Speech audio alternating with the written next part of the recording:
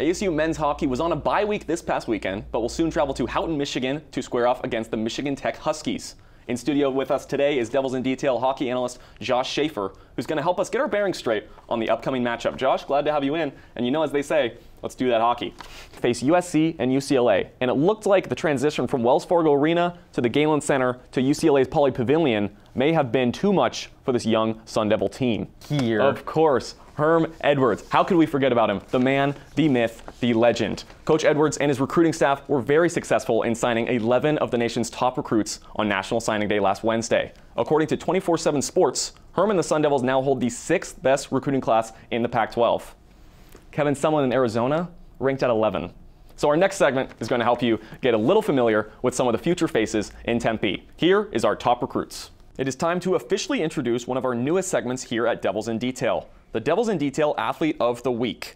The Sun Devil athlete who contributes the most to their team, whether it's on the field, court, mat, or track, or in the pool, will receive the award. Pretty self-explanatory, right?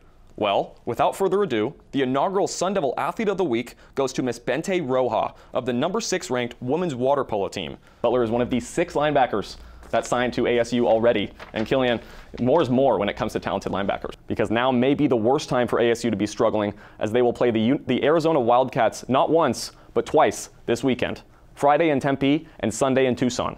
For continuous coverage of the Arizona State women's basketball team, go online to devilsindetail.com. ASU will play Michigan Tech this Friday and Saturday, with puck drop listed at officially 4:07 p.m. Mountain Standard Time. Josh, great stuff as always. Thank you for your insight. For all of his output on the Arizona State men's hockey team, you can follow him on Twitter at JoshSchaefer25, or you can of course go online to devilsindetail.com. The newly reinstated men's tennis squad got the program's first wins of the season as they hosted Loyola Marymount, Fresno State, and Cal Poly at the ASU Tennis Invitational. Our very own Carson Field was at Whiteman Tennis Center to break down all the action.